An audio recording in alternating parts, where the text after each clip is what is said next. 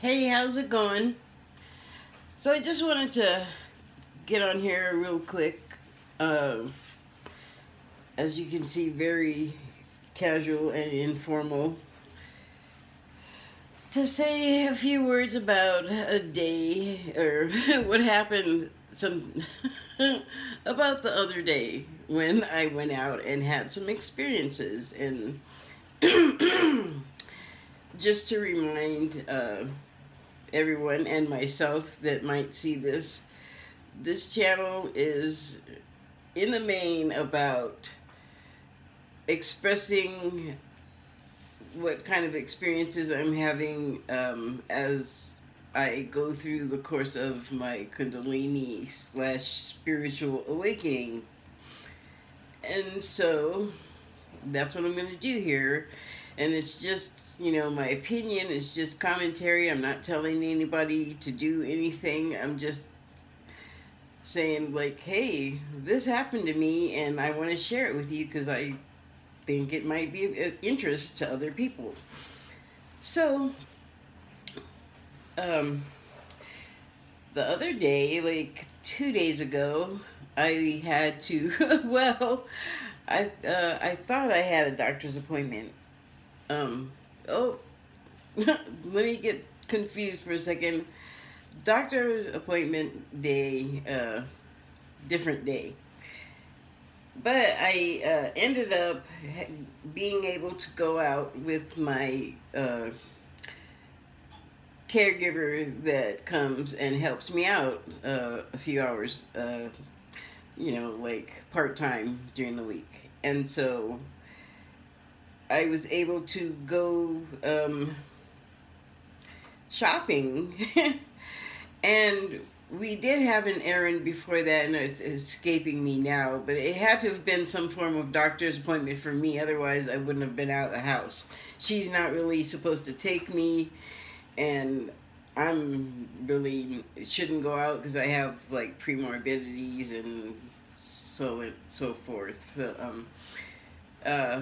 But anyway, when I have to go out, I try to take the time to use the opportunity to also shop. So I'm out there double masked and, all washed up and everything. And when we left the house, oh, I guess it was the doctor's appointment day. I had the right day, the wrong month, so we went to the doctor.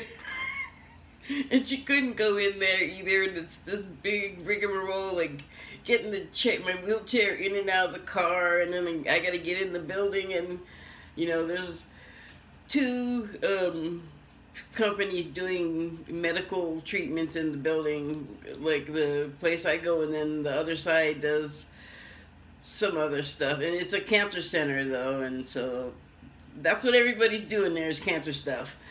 And so, there's like kind of traffic. It's far, far less than a normal day. Usually that place is packed like it's a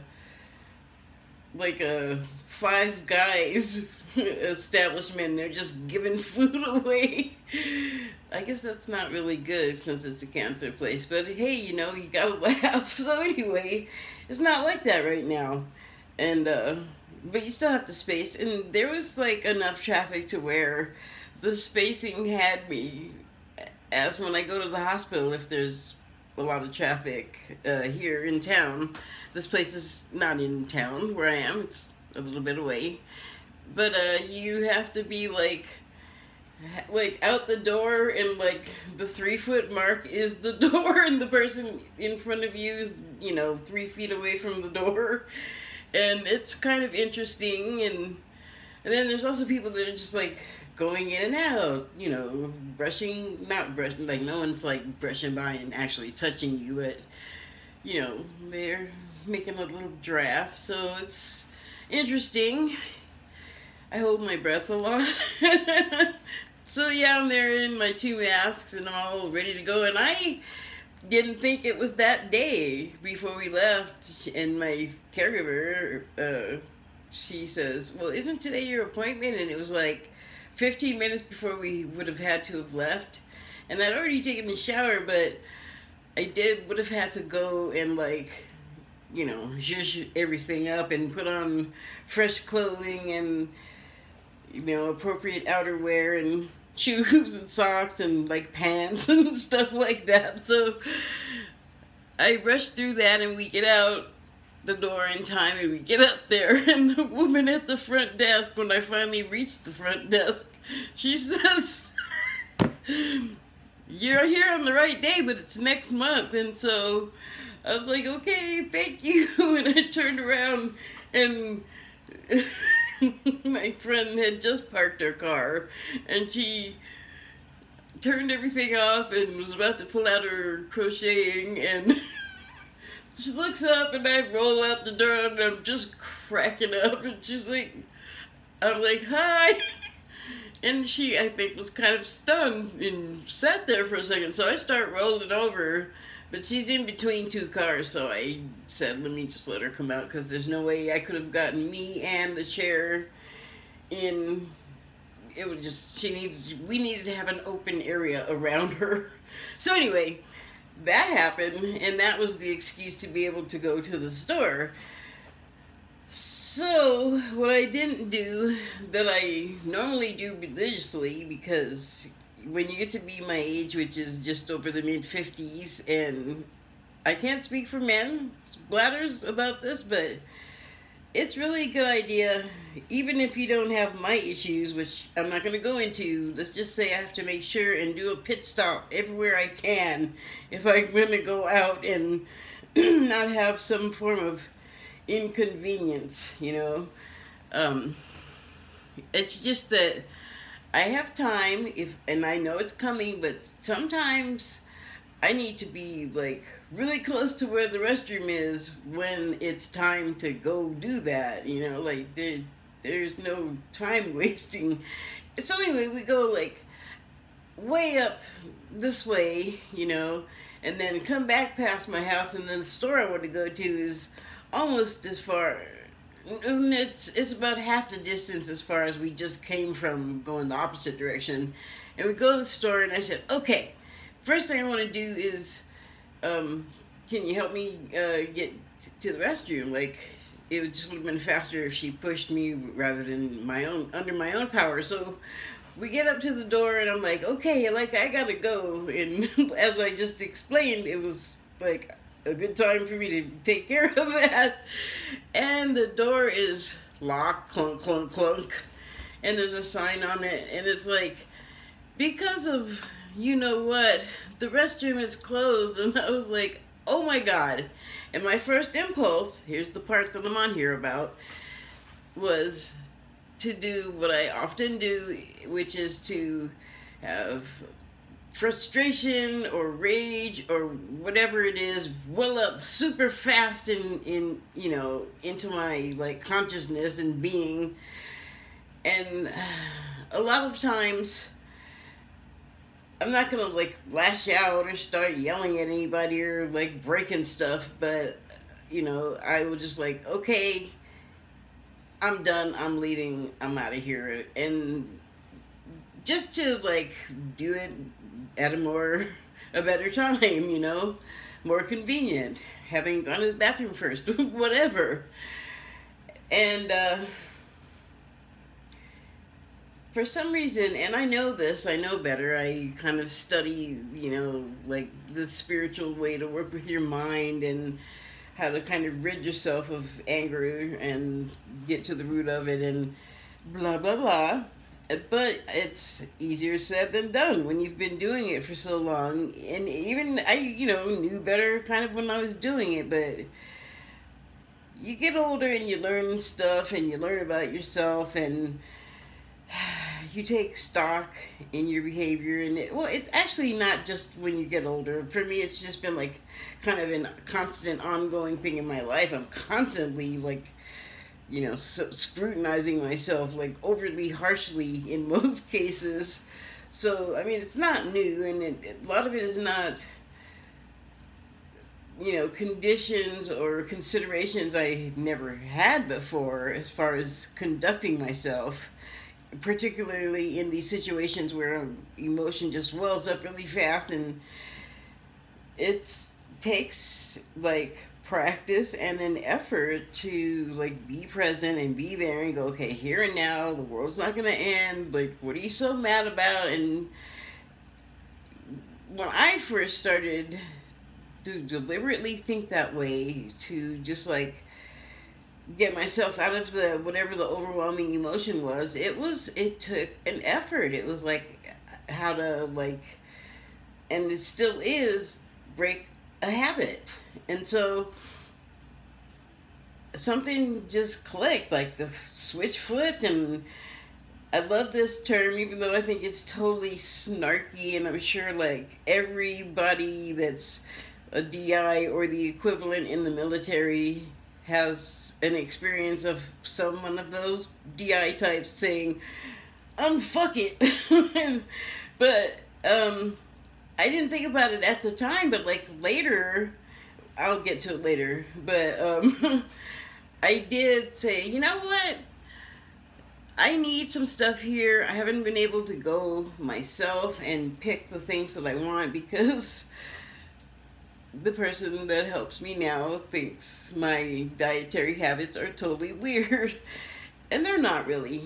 They're just, I'm from LA and I lived in San Francisco and Seattle, and I've lived with vegans and didn't eat any meat or dairy for a year. And I just have like a wider scope of like what I will consume and why. And I think I'm just more adventurous that way. But it's difficult for her, is particularly at the place we went, to find something she's never seen or heard of before, and at a place where it may or may not be there. There's no regularity. It's just sort of a whatever they happen to come by. I don't know if your area has the discount grocery, but I would think so, because everywhere I've lived has it by name, or that franchise or some equivalent.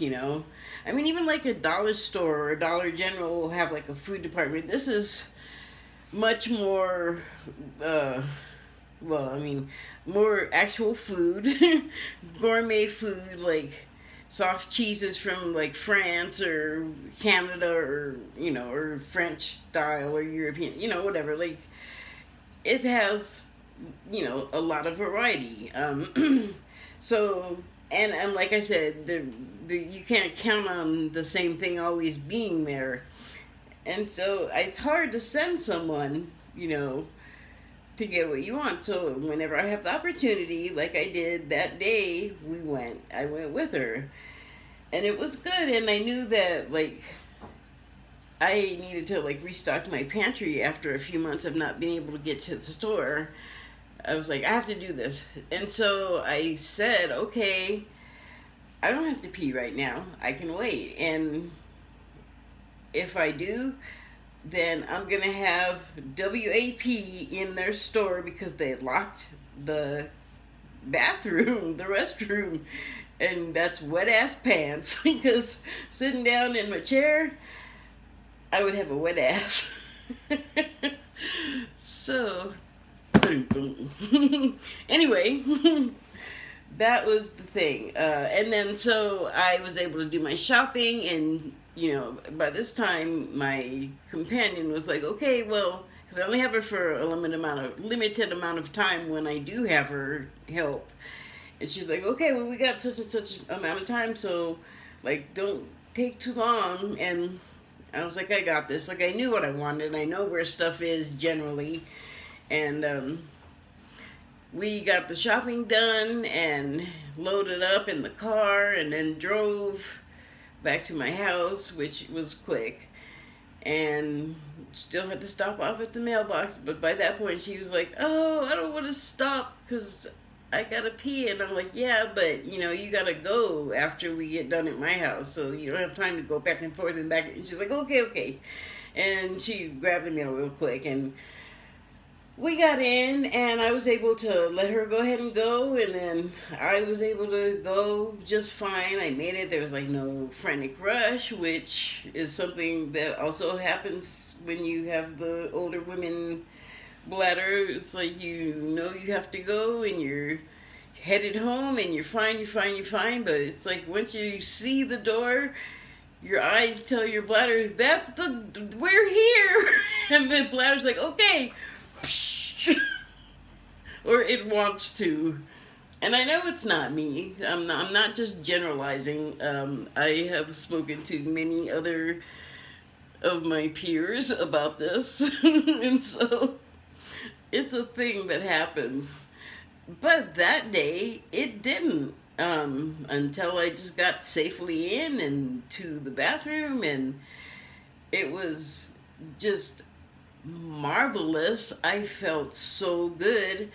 And I want to mention here that I listened to a guy named Lee Carroll channel an entity called Kryon, Kryon, and Kryon is the shit. Kryon is the bomb, and he's very instructive, and I've learned so much about like the subtle things in the world and myself and my place in that subtle world and the obvious world, and just a lot of things that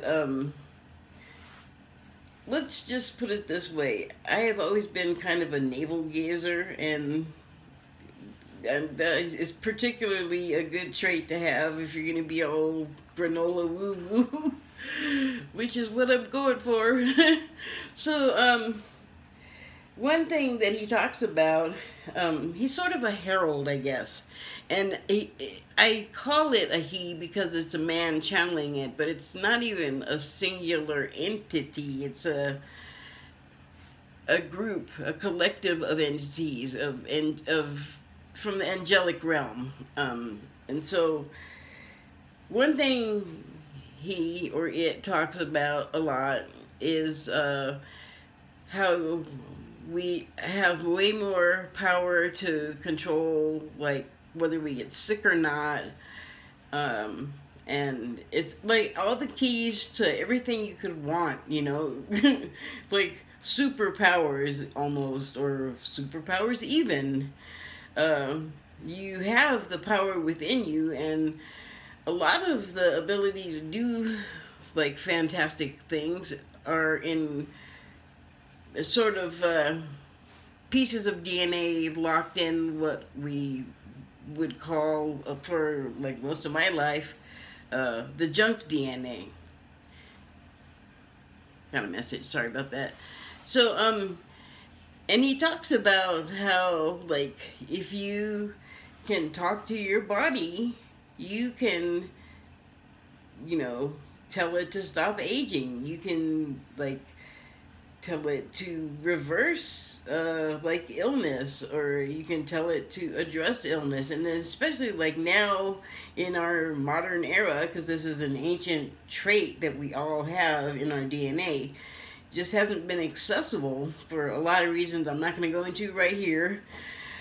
But we have been able to, at the same time as our science has become sort of aware of this formerly known as junk DNA, is to be actually like have like links to quantum physics, which is also something the Kryon talks about a lot. And again, I'm not going to go into that because even though I'm not like doing physics, you know, numbers, problems, equations, it's still really complicated.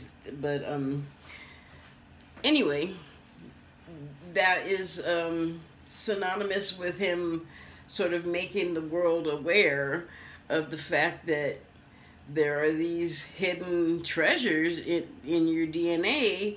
And so as the science becomes aware of it, we become made aware of it. And then also there are all these external forces sort of making changes in us. And it's not like it's being done to us without our consent, even though we don't know about it. And that's something else that's also very complicated, and that's all I want to say about it so I don't forget what I'm trying to say. But my point is, I have, ever since he started talking about it, I've been trying to like get into the habit, get into the right vibe, get into the proper mode to like, communicate with this DNA, especially about something like this ladies having to run to the restroom problem. um, and I think that day, and this is, I think like 3-4 years now I've been listening to Crown channelings, and that day, I think when I said, look, I'm just going to do this because I'm here, I need to do it, and, the world's not going to end if I wet my pants. I was wearing a diaper, to be totally honest with you, because if I don't get to the bathroom in time, I don't want to straight wet my pants and just wash the floor with pee anywhere, like in public. It would be embarrassing, but also not the end of the world. Like, a bunch of people I do not know. Like, okay, well, you got a good laugh at my expense today. I can laugh at myself, so that's that, And maybe that played a part in, like, opening the communication between myself and what I needed from my body and what I did not need it to do. And I feel like that day we made the connection, me and my DNA. And so that is super duper to me. I'm like all proud of myself. Less about not wetting myself, although I'm happy that that did not happen. I'm proud of myself for making that connection, like getting through to myself, basically. So, and the other thing is that I also didn't, like, even if I didn't, like, have, like, a really gnarly outward reaction of, like, emotion, anger or whatever, that day or any other day, I do feel it, though. I do have, like, the reactions, but it just isn't internal. And so what is visible on the outside, I hope what I am projecting is not so much that. Like, not as angry as I might be feeling, or, not, like, losing control and just, like, not taking a breath before, someone says, hi, I love you, and just going, wah, and biting their head off, you know what I mean? Like, I do not want to do that. I do not want to be that way. It's off-putting, and it makes people fearful, it makes little animals fearful of you. So, even though it's contained, it still emanates, and I want to not contain it.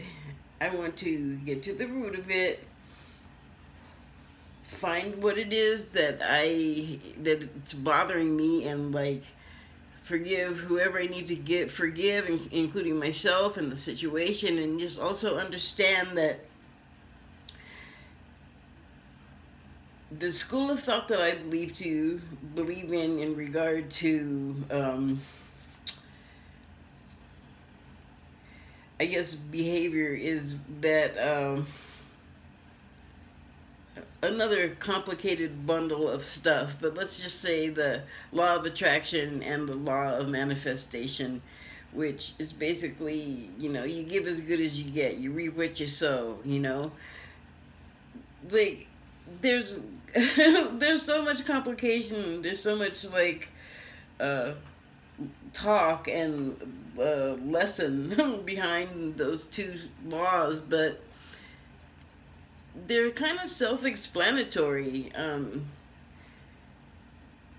But I just, like, I want to, like, change myself in a different way than I would have, like, gosh, gee, like, even 10 years ago, because I have, like, a better understanding of myself and the way that I'm acting. And also the thing that I was going to say, that this is one of the part of the school of thought that I believe in, is that yes, there's, like, something to that whole Matrix thing, although for me and my understanding and experience of it, it's not like the Matrix, that's a metaphor. But I guess having the state of mind where you are aware that you're like in a movie, so to speak, and then once you have that in mind, the ability to adjust your behavior, if you can just like slow down for a minute, or me, when I say you, I mean me, slow down for a second and just take a breath, or just like, hold on, don't just react without even thinking first, like, really just stop and go, okay, why am I so mad? Who am I mad at? Is it really that big a deal? Like, is the anger necessary? And hopefully, like, dissipate it that way. And like I was saying earlier, that takes effort and that takes practice. But that's kind of like my mindset about it. I want to like have what I'm doing and feeling be from my mind a projection, like a movie, and how I behave or how I enter a situation and manipulate it or change it in any way is in my power to have a huge effect on how things play out. So, you know, if I go in to a situation all crappy, well, people are just gonna want to give me back crappy. And it's like, how many years has it taken me to realize that? Yes, I realized that, but I realize it, I recognize it on a different level than I did 30 years ago, you know? Like, obviously, you know, if you go in somewhere acting crappy, people are gonna, like, react in kind in a lot of cases. So, yeah, I don't want to do that. So, in my movie, I want to try and maintain a higher level of consciousness, a higher, happier, more positive vibration, like throughout all of my life.